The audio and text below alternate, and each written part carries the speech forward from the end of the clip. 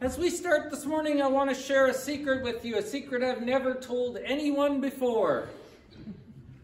I'm the guy who makes the tuna fish sandwiches with the pickles in them that you see on the table every Sunday. It's not a big secret. I'm just telling you, I never told you that before, but it is a secret. For those who are watching who don't know, that every Sunday we have lunch together. We bring soup and sandwiches, and somehow in my house I became the guy who was the sandwich guy. I'm not sure how that happened. I suspect Sarah told me you're going to do that, so there I am. And for years now I've been making tuna fish sandwiches. It's always tuna fish sandwiches. Every Sunday morning I'm making tuna fish sandwiches. It's always the way it's supposed to be. About a few years ago, Sarah came and said, you know what, I would really like in the tuna fish sandwich. She said, I'd like dill pickles in my tuna fish sandwich because she's a crazy person. So, because I like to listen, oh, everybody else likes it too. Okay, that's good. She's not the only one. Because I like to do what I'm supposed to do, I then start putting dill pickle chopped up slices in the tuna fish sandwich. Why am I telling you all this? Well, because last Sunday, I'm making the stuff for the sandwiches, and I get to the dill pickle part, and I go to the refrigerator, and I open the door, and I'm looking for the dill pickles, and there are no dill pickles. I can't find them anywhere. And I'm a little bit rushed, right? There's other things I'm thinking about on Sunday morning except sandwiches, and so I'm digging through the fridge, and I can't find the dill pickles anywhere. So I go to the pantry, and I dig through the pantry. I can't find the dill pickles anywhere. I go downstairs to this shelf where we sometimes keep things, and I can't find dill pickles anywhere. Come flying back up the stairs and say to Sarah, well, I can't find dill pickles anywhere. She says, well, look in the back. There might be some in the back. So I start looking through the fridge again, and I'm looking, I find a jar of pickles, but it's bread and butter pickles. So I look for more, and I say, oh, here's another jar, and it's beet pickles. And I look right in the back, though. In the very back of the top shelf, way in the back corner, is this little tiny jar of sandwich pickles. You know what sandwich pickles are? Dill pickles that have already been sliced, ready for your sandwich. I'm like, I'm saved, I've got it. So I reach back there. Now, instead of being the guy that I should have been, instead of undoing all the stuff on the shelf ahead of where that stuff was, I thought I can reach back here and I can grab that dill pickle jar and I can weave it out without moving everything, right? So that finds me weaving this dill pickle jar out of the fridge last Sunday morning. And as I'm weaving it out, I hit a container that looks like this, full of hamburgers or something. I'm pulling this out, and somehow I whack this container, and this container falls out, or one like it, falls down, hits the front of the fridge, and explodes all over the kitchen. Like there are glass shards everywhere. And I'm less than happy now. And there's stuff everywhere. And I want you to think, just for a second, I want you to really guess and think really hard. When this thing hit the ground and exploded, when I'm kind of frustrated and running behind and needing to do dill pickles in the thing, who do you think I blamed for this thing blowing up all over our kitchen? Who got the blame? Sarah did. Now, she shouldn't have stuffed everything. Why are the pickles in the back? Why do we have to move all these things? Sarah got the blame. Now, to be clear, I'm not stupid or suicidal, so I didn't say that out loud. I thought in my head, why did Sarah do these things? But Sarah got the blame, even though it's my fault, right? I'm the guy who didn't move everything. I'm the guy who could have got up earlier to make the sandwiches so I'm not in such a rush. I'm the guy who could have done something different. I could have bought pickles, which she would have told me if I'd actually blamed her. Well, you gotta go get your own pickles, right? I blamed her because I didn't want to blame me. Why am I telling you that story? Because it's always easier to blame someone else. Right? Our tendency is to blame somebody else. I'm not going to say I did that. Sarah shouldn't have put the pickles at the back of the fridge. That's my first thought. Because it's easier to blame other people than it is to take responsibility yourself. That's exactly what's happening at the start of Mark chapter 4. Jesus has been baptized. That's where we were last week. Grab your Bibles. Mark is where we are. Jesus has been baptized. John the Baptist has shown up. All those things have happened. Jesus has stepped out onto the stage and started preaching. And as Jesus started preaching and telling the truth about all these things to all these people, guess what they did? They got mad at Jesus. They didn't want to hear the things he was saying. They didn't want to hear the things he was teaching. So rather than looking at themselves and deciding, maybe I'm not doing what I should be, maybe I should think about these things. Maybe I should think about what God wants. Rather than thinking those things, they started to say, we don't like this Jesus guy. We don't like how he preaches. We don't like the things he says. We don't like the way he acts. We don't like what he asks of us. And people immediately, when Jesus starts preaching, don't like him and blame him. Because it's always easier to blame somebody else than to blame yourself. So in Mark chapter 4, Jesus does something different. Jesus goes from preaching very straightforwardly, and he tries a different method. Instead of telling them what they need to hear, he starts telling them stories. And he starts telling them stories that we call parables.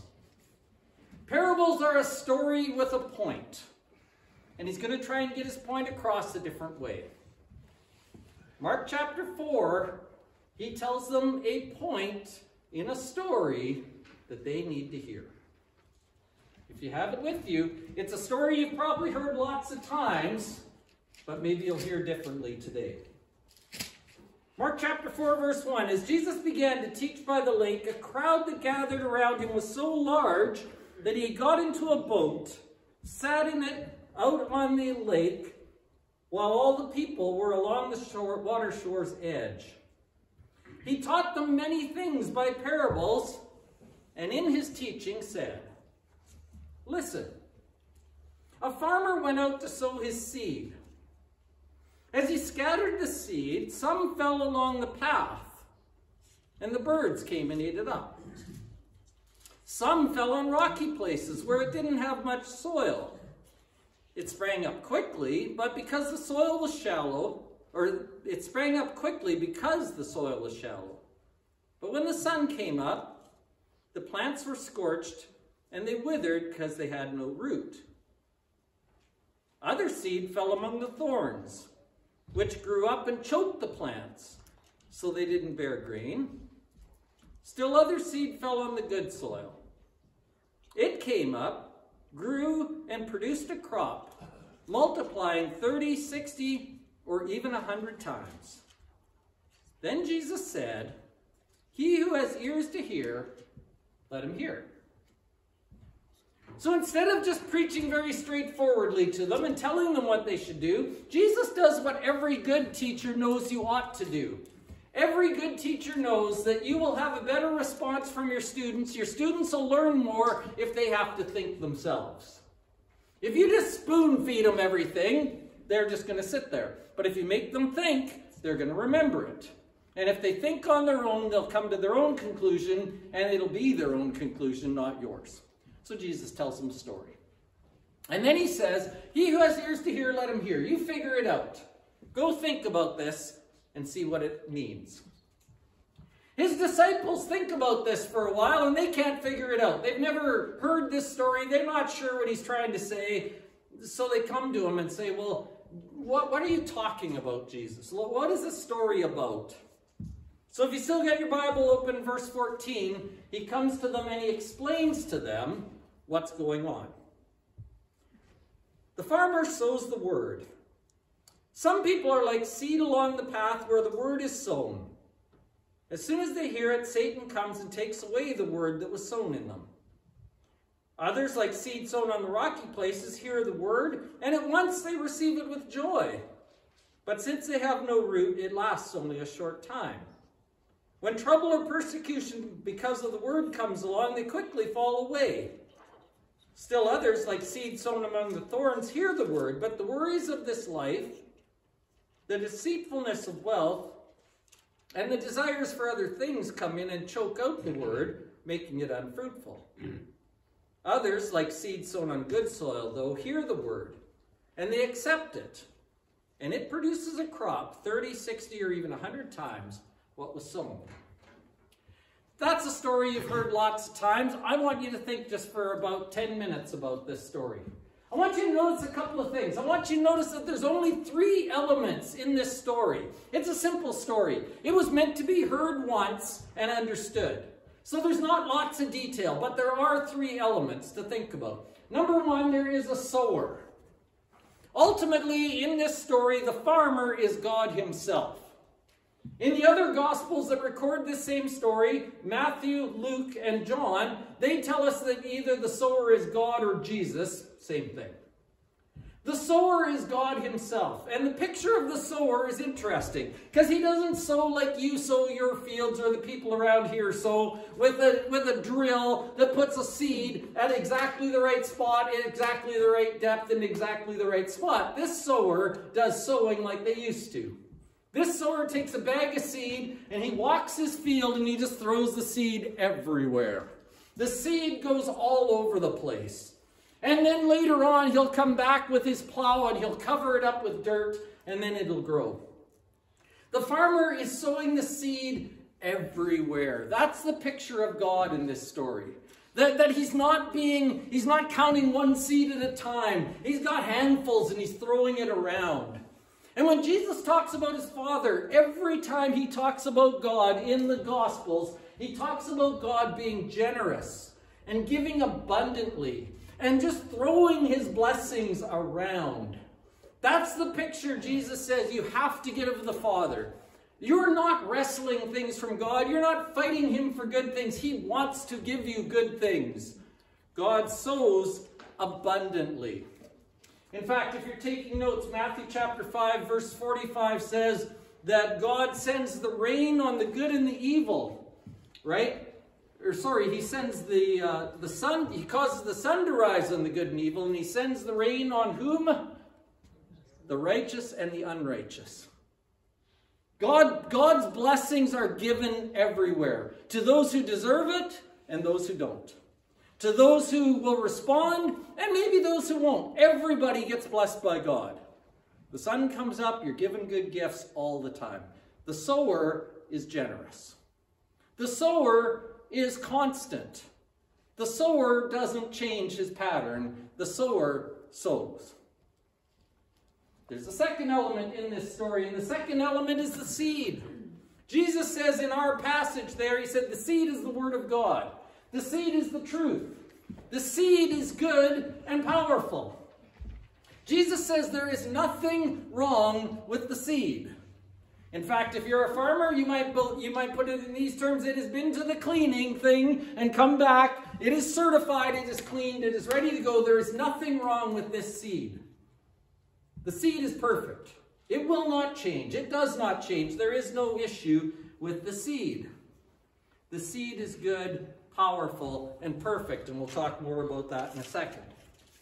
In this story that Jesus tells about the sower and the soils, the only variable, the only thing that changes, the only thing that determines what happens is the soil itself.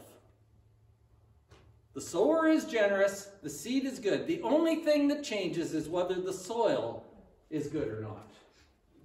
And so again, you've probably heard this before, but let's touch on a few of these things really quickly, and then we'll draw some conclusions that we need to draw. Number one, he says, the first thing that happens, sometimes when the seed gets thrown all over the place, it'll fall on the path.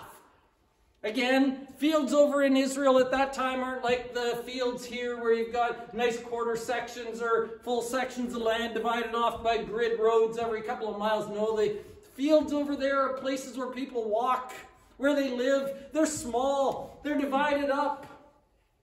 And so as you walk down the path, throwing your seed out into the field, some of it's falling on the path. And the path is hard. It's been walked on lots. The seed will never get a place to grow. So it just sits on the top.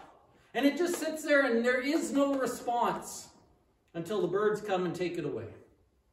He says some people are like that. They'll hear the word of God and it just has no effect on them. Couldn't care less. Cover their ears. They can go to churches and funerals. They can watch their friends die. They don't care. They're not going to think about God. They just don't.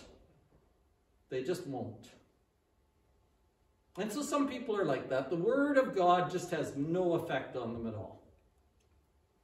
He says other people, though, are like seed that's sown among the rocky soil. When I think rocky soil, as I was growing up, I think rocks as in Saskatchewan rocky soil, right? If you're a farmer, if you've been to a farm, you've probably seen a rock pile somewhere. If you grew up on a farm, you may have gone out with your rock picker to pick the rocks. Because when I think of rocky soil, I think of soil that has rocks in it. That's not what he's talking about here. In Israel, it's not that you have rocks in your soil, it's that you have rock under your soil. It's that there's a big chunk of granite running through the whole country, and in some places the soil is very, very thin. In some places the soil hardly covers the rock. And if the seed happens to fall there, it might grow for a little while, but eventually the roots are going to hit that rocky surface, and that's it. And it's not going to get deeply rooted.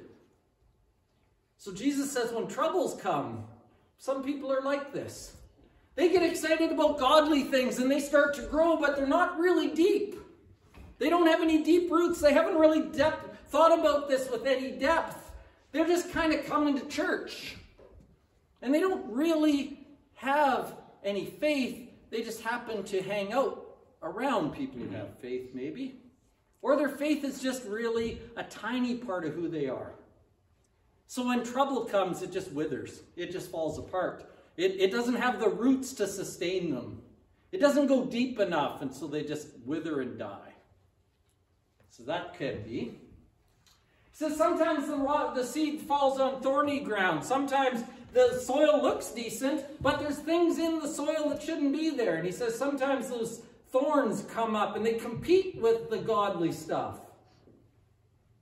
It's not that the people who are like this, it's not that they're not godly, it's just that there's a whole pile of other things competing for their time and their attention. All kinds of other things that are competing for their resources. The thorns grow faster than the faith, and so chokes it out and kills it. We'll talk more about that in a moment as well. Lastly, he says, of course, the soil can sometimes find good places to land. And when it finds a heart that is receptive, when it finds good soil, it not only grows, but it produces. And it produces something 30, 60, or 100 times more than what had been put there in the first place. Good soil produces something. Good soil sees results. Receptive hearts are changed by God's word coming to them. All right, so what are we? We're 10 minutes in, 15 minutes in. I've told you nothing yet that you don't know except that I make the pickle sandwich tuna things, right? You've heard this all before. What are we going to do with this? Well, the question we need to ask ourselves is not, have I heard this before? The question we need to ask ourselves is, what kind of soil am I? What is my heart like? And here's the answer that every single one of us is going to give. I'm like the good soil, right? Yeah, everybody thinks they're the good soil. You wouldn't be here if you didn't think you were receptive to the things of God. You wouldn't be here if you didn't care about the Bible. You wouldn't be here if you didn't want to worship. You wouldn't be here if you weren't interested at all. Of course I'm the good soil. But the actual answer might be different. So sometimes when you hear something too much, you don't actually hear what it's saying. So can we reframe this a little bit for a second? Can I give you some different questions to ask? Can I ask you not what kind of soil are you? Can I ask you 3 different questions? Let me ask you a question of character. What kind of person are you actually becoming? If you think about yourself right now and think about yourself 20 years ago, are you kinder now than you were then? Are you more gracious to people or more critical? Are you more giving and generous, or are you holding on tighter? Are you a person who looks for the good in others, or do you look for the thing you dislike about them? These are character questions. Who are you really? And what is shaping your life? What is making you into who you are? Did you hear Daryl's prayer? Did you hear Daryl thank God that we could come together and worship, But did you also hear him pray that you would open your own Bible once in a while and do that on your own so that you're not just shaped by TV or social media or your friends, but maybe you'd be shaped by some words of God that you read on your own? Did you hear him pray for that? What is shaping us? What is making me who I am? Am I comparing myself to the things of God's Word, or am I comparing myself to my friends? What am I being shaped by? Those are character questions. Who am I becoming? That is a great question to ask yourself, not just in these 4 minutes, but later on today, later on this week, when you get some quiet time. Who am I really? Do I like who I am? Character questions will help you figure things out. Second question, how do I define success? This is a question of our values. What do I really value? What would make my life successful? And how am I deciding whether I'm successful or not? Very interestingly, let me point out to you that some of the things that we use as our success measurements, Jesus put in the thorn soil section. Right? When Jesus was describing the thorns that kill faith among us, he said, the worries of this life, the deceitfulness of wealth, and the desire for things other than the things of God will kill the things of God in us. Worrying about this life too much, the desire for wealth, and wanting something more exciting will kill the things of God's in us. Now, the interesting thing is most of your friends are measuring their success by what they have. Most of the people you know are measuring their success by how big their bank account is. Most of the people you know are measuring their success by what kind of vehicle they drive, what kind of house they have, what they can count. And Jesus says that's not a very good way to measure. Those are the things, valuing those things will kill godly things in us because they will compete for our time. They will compete for our attention. They will compete for what's important. So Jesus would ask you, what do you really value? What do you really care about? What is the most important thing to you right now? That'll tell you what kind of soil you really are. Last question I want to give you is a question of legacy. Maybe this one's better, easier to answer than the other one. Sometimes we're too close to the other ones. It's hard for us to think about what's shaping me right now, or what am I listening to. Hard to figure out maybe what do I really value. This one's pretty clear and pretty easy to get to. A legacy question. When it comes time for your funeral, when it comes time for someone, possibly me, to stand up here in front of a room full of people who knew and loved you, what do you want us to talk about? What do you want remembered? How do you want to be remembered? What do you want to be remembered for? At the end of your life, what would you like people to say about you?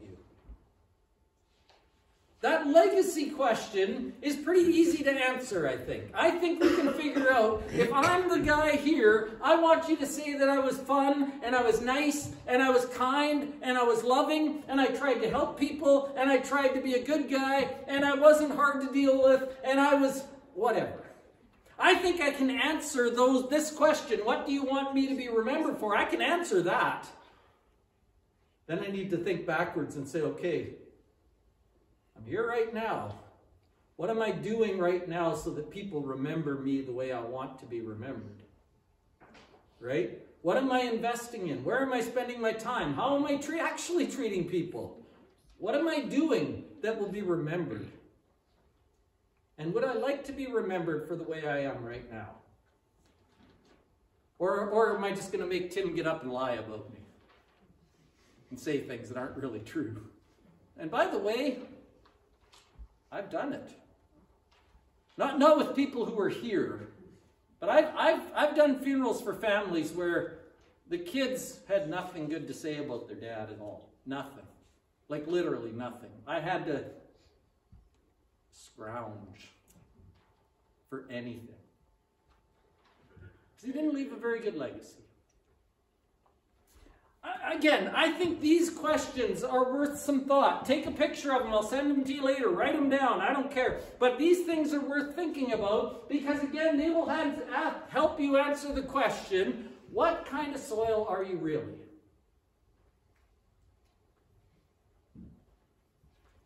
Are you overrun by too many things? Are you actually investing in the right stuff? Are you good soil or not? That's really a question worth some thought. Now let me give you two quick observations here and we'll wrap it up and let you go. Two quick observations. Number one, you can change the soil you are. You can be different. I said the only variable in the story was the soil part. The sower is always generous. The seed is always useful. The soil is the thing that changes. So we can change that. And the answers to these questions only hurt us if we never ask those questions. The answers to those questions only hurt us if we're unaware. As soon as we become aware of it, as soon as we think about it, as soon as we decide, no, I want to be the right kind of person, then we start moving that way. It's automatic, but we got to become aware of it. So the good news is, we can get better. We can change. We can be who we should be. We can be different types of soil. And here's the second good news. As I said, the seed is powerful. Jesus said once that seed finds good soil, soil that really is receptive, soil that really says, I want to try this. I want to see what God would do in my life if I let him.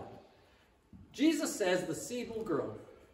In the parable of the sower, he says it'll grow 30, 60, or 100 times more than what you imagined. You'll be receiving all kinds of stuff. But he goes on from there. If you still have Mark open, he says later on, let me tell you more about this seed. Down in verse 26, he says, this is what the kingdom of God is like. A man scatters seed on the ground. Night and day, whether he sleeps or gets up, the seed sprouts. And the seed grows, though he doesn't know how. All by itself, the soil produces grain. First the stalk, then the head, then the full kernel in the head. And as soon as the grain is ripe, he goes and puts a sickle to it because the harvest has come. Do you hear what he's saying? He says, if you will be good soil, if you'll be receptive to God, if you'll just give it a try, just try it. Just give it a chance. He says something will start happening in your life. You won't even know how it happens. You won't even have to make it happen. This farmer doesn't even know how the seed grows. It just grows on its own. Just give it a starting point. Give it a chance. Try it. There's a preacher down south that I listen to once in a while, and that's his challenge all the time. You don't have to believe it. You don't have to believe me. You don't even have to believe the word. Just try it. Just see if it works. Give it a try. Turn the other cheek once in a while. Be generous. See if it's better. Just give it a try. See if something grows. Can that be our challenge? Can we just try? Let's try. Give it a shot. He goes on to say in another verse, just a couple of verses down, verse 30, he says, again, what is the kingdom of God like? Or to what should we describe it? It's like a mustard seed, which is the smallest seed you can plant in the ground, yet when it's planted, it grows and becomes the largest of the garden plants. He says, start small even. Even something small will grow into something big if you let it. Just try. Give it a shot. Be receptive. Stop saying that sounds silly. Give it a shot. See what happens. The point of the sermon is simply this. If you remember nothing else, remember this. That change and growth is not random. Change and growth is not random. It is not a matter of luck. We change and we grow when we decide to. We change and grow when we receive the Word of God and say, okay, let's give it a shot. Let's see what happens. My encouragement to you today is this. I would encourage you to let God do more and more in your life. Lean on Him. Pray more. See what happens. Give it a shot. Just be open and say, okay, I'm willing to be used. Do whatever you want to do. Change whatever you want to change. Help me be better. Good soil produces more than you ever could imagine. Give it a shot.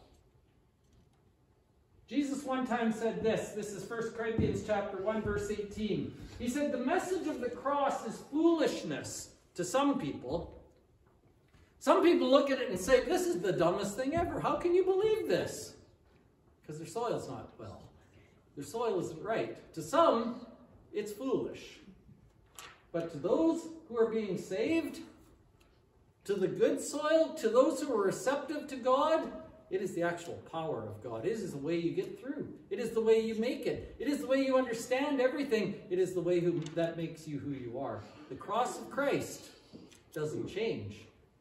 It's how we hear it. It's how we receive it. I don't know what you need to do this week. I don't know who you need to forgive this week. I don't know who you need to like more this week. I don't know what changes you need to make.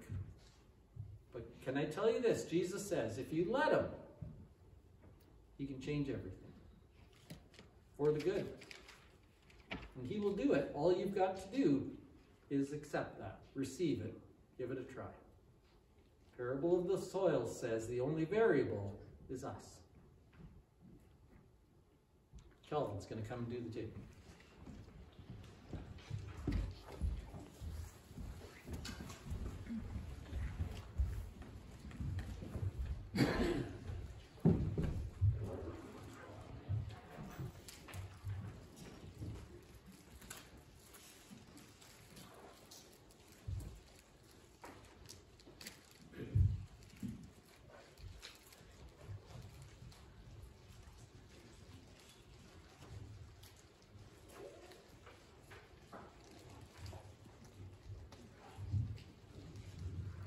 When Tim sent out his article about receptive, I thought that we need to be receptive of his word.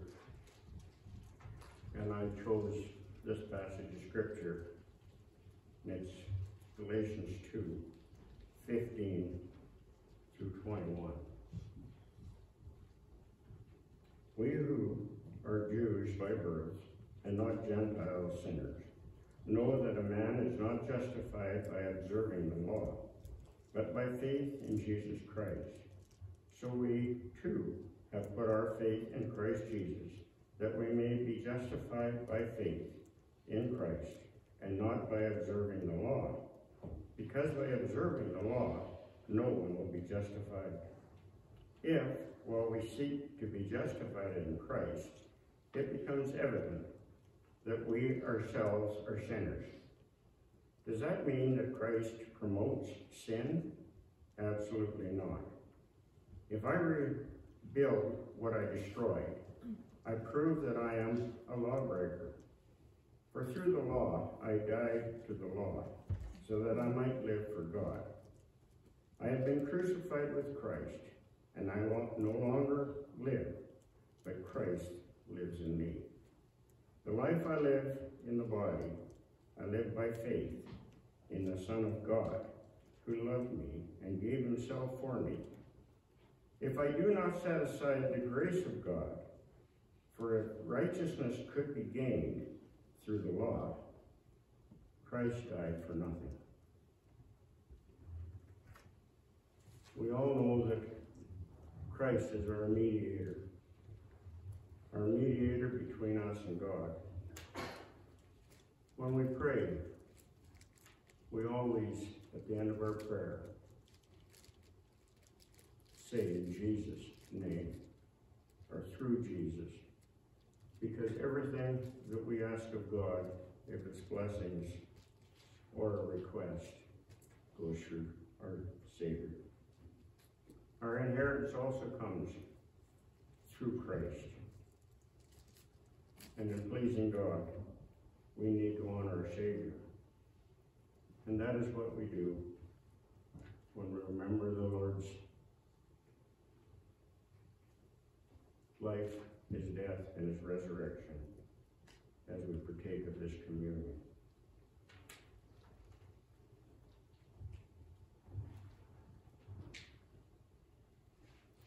Let us thank for the bread. Heavenly Father, as we gather together, that we remember the plan that you set for us. And the only way that plan works is through our Savior. Help us this morning as we focus on Jesus, that is our example, that is our guide. And we thank you now for his body as we take this bread. Through Jesus we pray. Amen.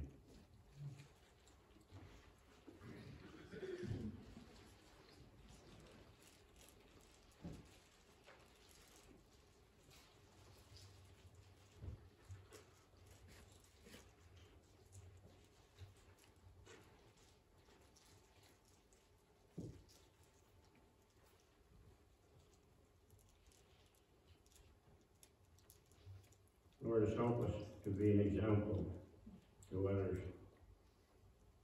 that they can realize the importance of what Jesus has done in our lives. I thank you now for this fruited line. It brings back to our memory the blood, how important it was on the cross. And through his blood, there will be a resurrection. In Jesus we pray. Amen.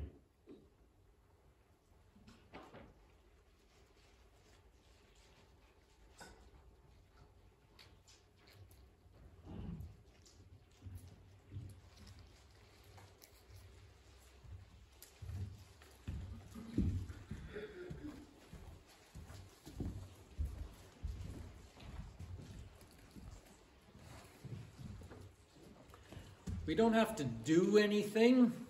We'll have to let God do some things. We don't have to make things happen. We need to be receptive soil where he can work.